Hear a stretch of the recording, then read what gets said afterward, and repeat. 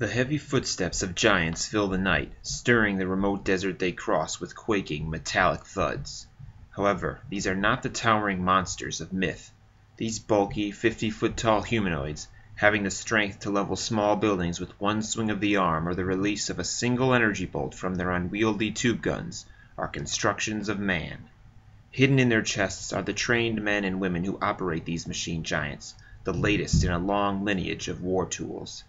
They are dubbed Bionic Mecha, or Bionic Manned Mechanized Infantry, and their pilots manipulate these massive suits of armor via precise skill on control throttle sticks and foot pedals. The mecha marching in the cool, starry evening, their distorted, bucket-shaped camera heads beaming a low level of light, appear to be searching for something. These particular Bions are classified as Goliaths. "This looks like the place, Colonel. Commencing operation," reports the lead Goliath's pilot. "Message received, but watch yourself. We don't know their capabilities," a calm voice responds through the cramped cockpit's commune-set speakers. A shot rings out in the dark as a Goliath pilot applies pressure to a trigger on one of his control throttle sticks, or CTS. The impact blows open a hatch on the ground that was partially covered by rough sand and earth. When the blast clears, a mecha-scaled cave is exposed. The lead Goliath shines its light inside, revealing an extensive passageway. "Colonel, this is it," the excited lead pilot relays. But he doesn't get off anymore as energy fire roars past him and takes out the legs of one of his men's machines. Turning the red-visored face of his Bion, the leader sees that 2 energy machine gun turrets have risen from the topography and are unleashing a hailstorm of defensive fire on his Goliath teams. "Team 2, see what you can do about those emplacements. The rest of you, you're with me. We're going into the compound," he yells over the deafening chatter of the ground-sprouted EMGs.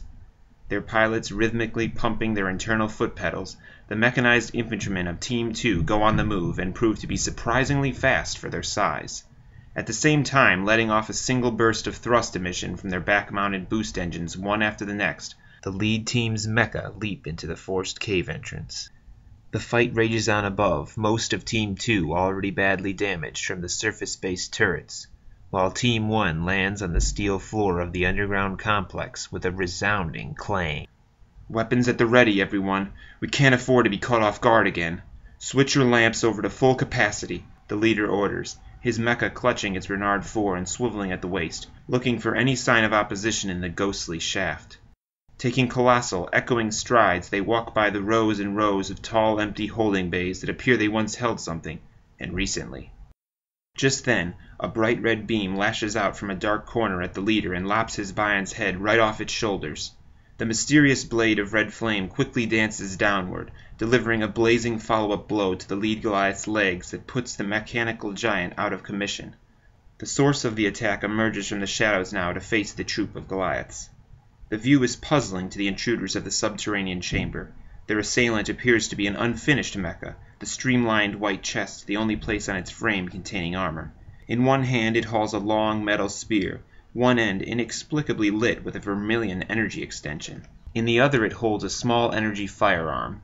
Its space-age robotic head has 3 red optical scopes that lock onto its next victim through the gloom in a cold-hearted stare.